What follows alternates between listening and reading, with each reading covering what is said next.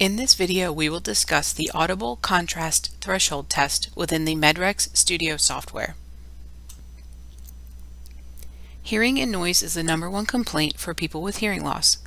We currently address this with other speech and noise or hearing and noise tests that are limited to native English speakers. The ACT is not limited by that. This test uses spectrotemporal modulated stimulus that's embedded in noise rather than speech. When the audibility loss severity measured with an audiogram and the contrast loss severity measured with ACT are combined, the prescribed help in noise within the hearing aid can be much more precise. After completing the audiogram, you may now begin testing. Instruct the patient that they will hear noise and a siren sound in both ears. The ACT stimulus is shaped for the individual's hearing loss, and it mimics aided results. The ACT will attempt a 15 dB SL of audibility. You can play examples of the noise and the siren before you begin testing.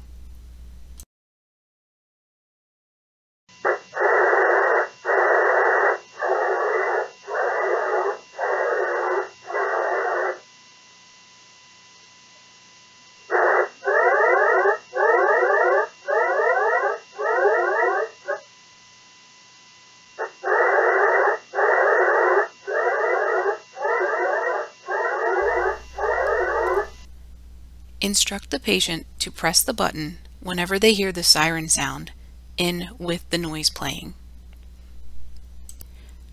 Because the stimulus is adjusted per the patient's hearing loss, you simply have to begin the test. For this test, the background noise will play in a pulsing manner continuously until the test is complete.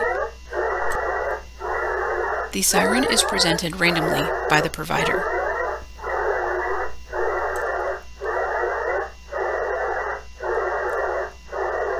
This test begins at super threshold and is designed to bracket based off of the patient's response.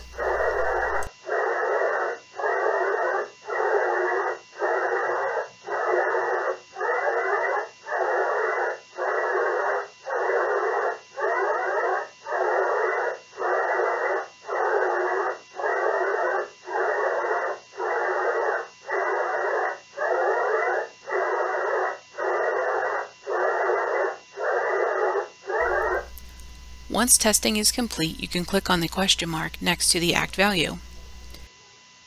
A table will display showing general fitting advice per the severity level.